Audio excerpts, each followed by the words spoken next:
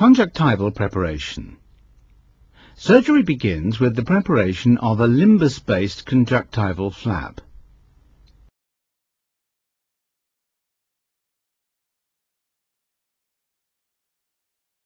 After incision of the conjunctiva, Tenon's layer is grasped and incised until the sclera is exposed.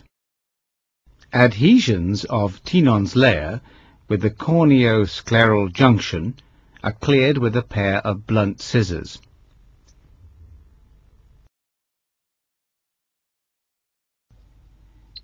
Antimetabolite application. Before scleral flap dissection, 2 half-circular cell sponges soaked with the antimetabolite mitomycin C are placed on the sclera to minimize scarring of the conjunctiva after surgery. The conjunctiva is then laid over the sponge for 5 minutes. Irrigation. The conjunctiva is retracted, the sponge is removed, and the area is then irrigated with saline solution.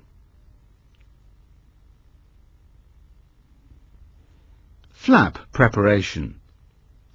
After marking the width of 4 mm for the scleral flap, the edges of the flap are incised to approximately half of the scleral thickness.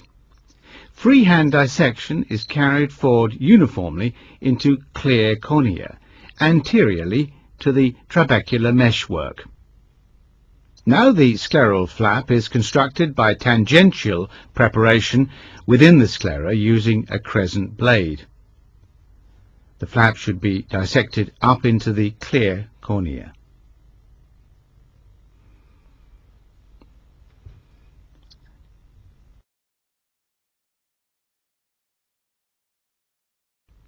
Acetylcholine injection. A paracentesis is created and acetylcholine injected into the anterior chamber to constrict the pupil for iridectomy.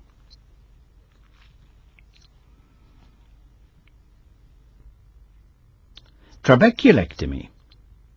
During trabeculectomy, a scleral block, including some trabecular meshwork, is excised. The anterior incision is in clear cornea and the posterior incision near the scleral spur.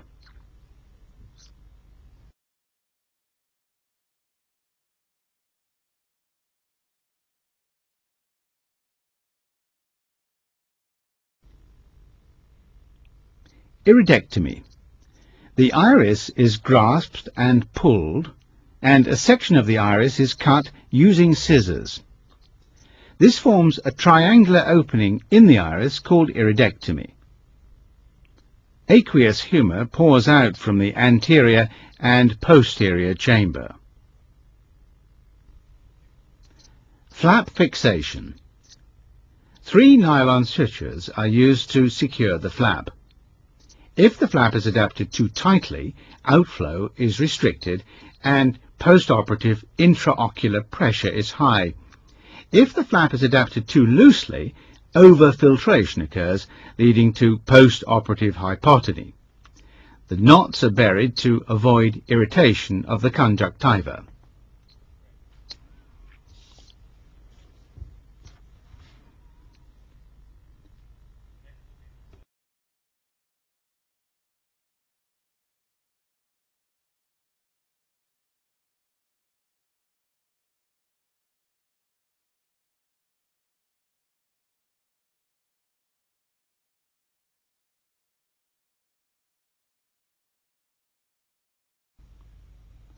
Outflow test.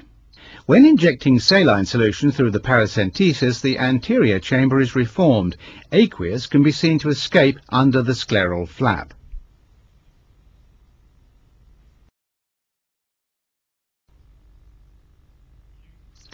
Conjunctival sutures. The conjunctiva is repositioned. Tenon's layer and the conjunctiva are then closed with running sutures of reabsorbable material.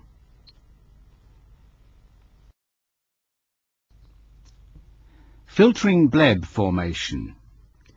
When injecting saline solution into the anterior chamber, a conjunctival filtering bleb is formed and the wound is checked for leaks.